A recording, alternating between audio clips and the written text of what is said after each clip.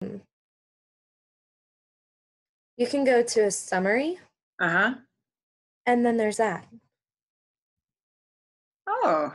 Oh, well, that's showing you like how many nursing majors there are, but it Yeah, doesn't show there's you. about 7, and then like there's the rest. And then unfortunately, it doesn't give any of these other ones like that. Right. So, because what that's doing is that that's giving you the so, and this is kind of what's interesting in Google Forms. It's auto generating visuals for each individual question. But the Yeah. thing that you're doing that's kind of interesting is you're actually combining multiple questions. So, what you would actually need to do is make your own visual in something like Excel, Okay. Oh, where you could then like build your own yeah. bar chart. Does that make sense? Yeah. Um, yeah. To be honest, I have no idea if I even have Excel on my computer. Okay. There's some other resources you can use too. A couple of Okay. students in class were saying that they had just like Googled how to make a cool graph or how to make a cool chart, and there's all kinds of different Because like I sources. know that you can insert like a table here Hmm. and like shapes and models and oh, Let's look at that. Maybe you can do it in Word. Yeah, that's exactly what I was thinking about. Here, click OK. Let's see what happens. let's see this.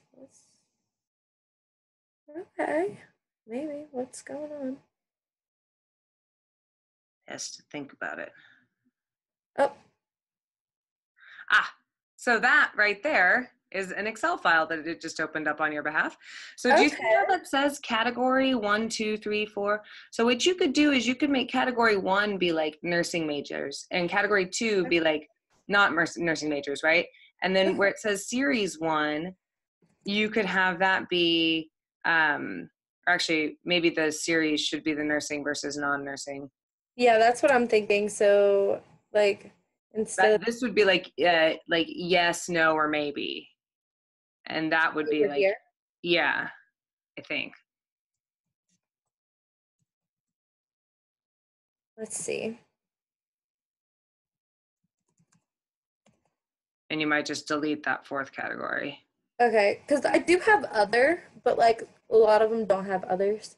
Yeah, I wouldn't report it because you didn't mention it in your text, so I Not wouldn't. really. I pretty much said um there was like one other on here. So I just included it with a maybe.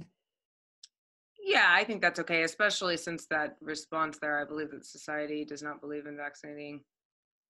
But in society, that sounds like a maybe to me, right? Yeah, Yeah, it just gives kind of more of a like, oh, well, this is what I mean by my maybe.